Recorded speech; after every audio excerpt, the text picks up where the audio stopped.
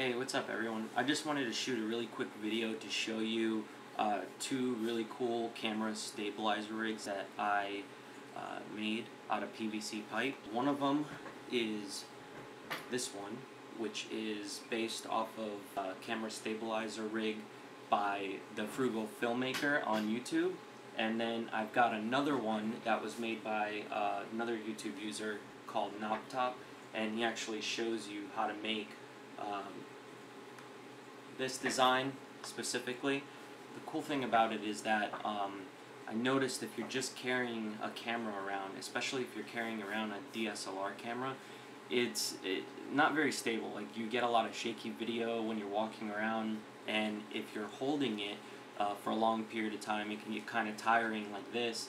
I was actually hired to shoot at a party, and I realized that after a couple hours of standing there holding the camera like this trying to videotape, it became a pain in the ass. My arms started to hurt, and it's a lot easier if you have just a better rig that kind of stabilizes the camera. It gives you a better center of gravity with it.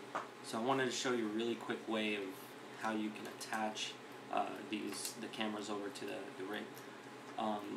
All the cameras that I have, and pretty much I'm pretty sure every single camera is the same, they have this hole on the bottom of them. That hole on the bottom of the camera is actually made for a 1/4 20 thread screw, so any one will work. I actually ended up picking up this one from Home Depot, and I got a washer on here as well as the nut to go along with it.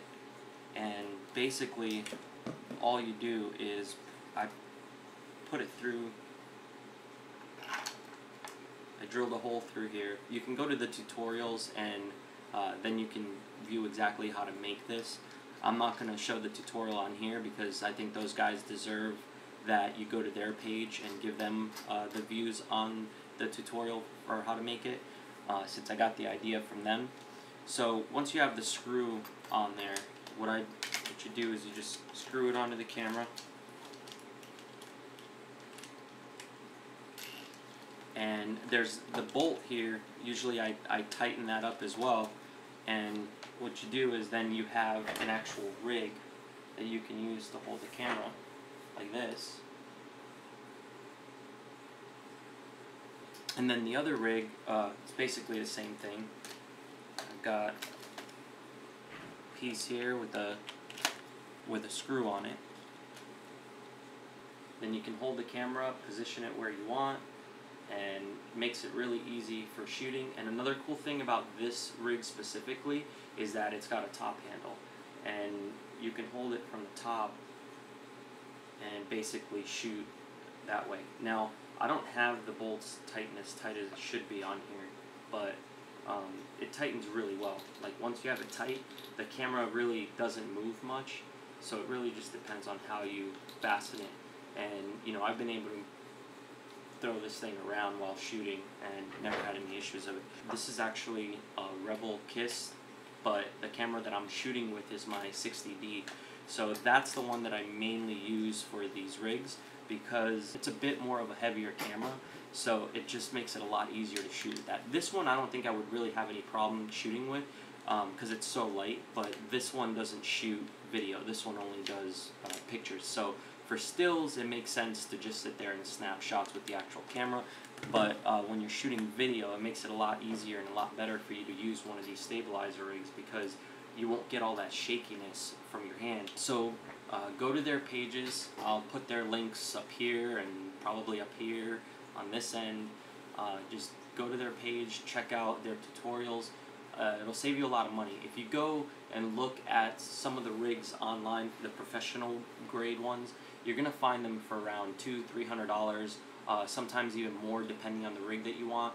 So I found that there's a lot of really cool tutorials out there on how to make your own camera rigs out of PVC pipe, and it makes sense. I mean, it's not that much different from what you would get in a professional grade one, and you're going to save hundreds and hundreds of dollars.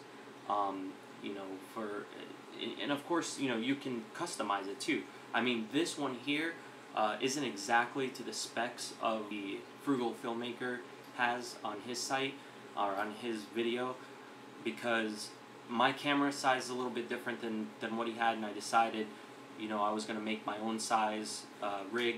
And then I also have these two holes in the front because I'm going to be installing lights in there, and that way I can just put a button in the back, and when I hit the button here, it'll turn the light on and off. The other cool thing with the shoulder rig is, you know, they say that you should glue it all together.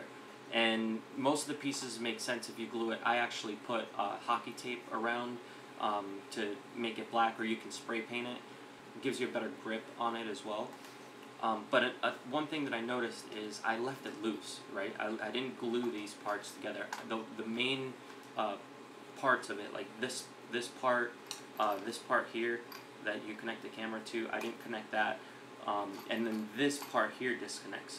And the reason why I did that is because I saw other tutorials online that have this part of it, and then the rest of it actually changes.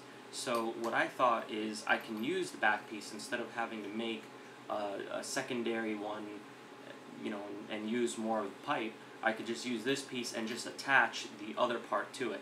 So one of the ones that I thought was really cool has two pipes. It's kind of like that, and you put the camera on it and it slides back and forth. So that way when you're shooting, you can actually push the camera forward and back. So it's kind of cool. I don't know. I figured I'd show you guys since some of you were asking about it and asking how I made it. So definitely check out their pages.